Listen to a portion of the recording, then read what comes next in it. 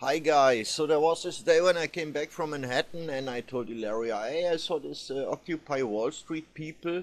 She asked me, Anne, did you talk to them? And in fact, I said no. She asked why, and I replied, yeah, why didn't I talk to them? And I didn't even took pictures. So what I did was I was going back and I decided to take some. So here we have this cinemascopic image that I took in black and white. I took all them in black and white. No, I took them in color and I converted them all into black and white images. This was a veteran. I think I had a brief conversation with him the other day, but so I went back lying there and I found this just a good thing to take an image of. So in fact, I'm not a journalist, and I don't want to give my opinion on all that. So I had this conversation with this guy on the right. Had a little.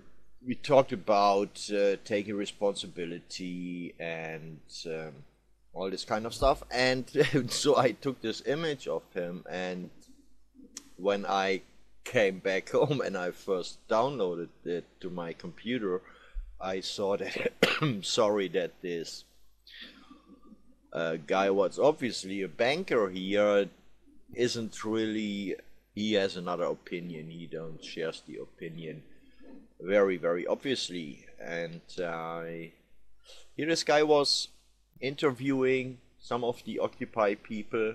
So I had a chat here and there, but didn't interview somebody really because I don't feel that I had the right interest, or better said, the right questions.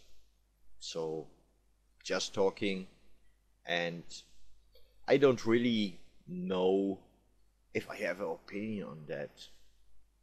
But okay, if they want to do that and they do it for longer than a year now, thumbs up for them.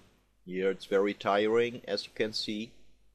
They sit on a small rim of the sidewalk, and yeah, there are always police officers around looking that I don't know exactly what they are observing all the time, but I think they want to prevent that they cross some borders. So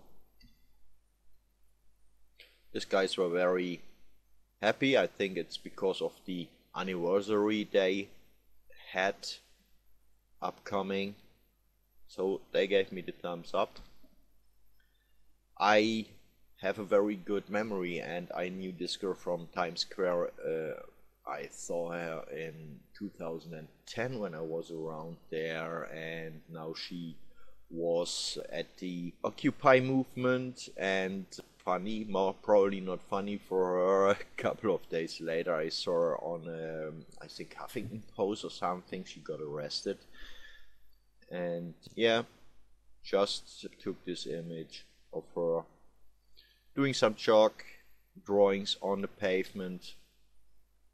This guy was supplying the guys with water, taking a break by himself with his large water bottle, and again some woman making some drawings and text and banners. And in fact, this is what I got from the Occupy Wall Street people.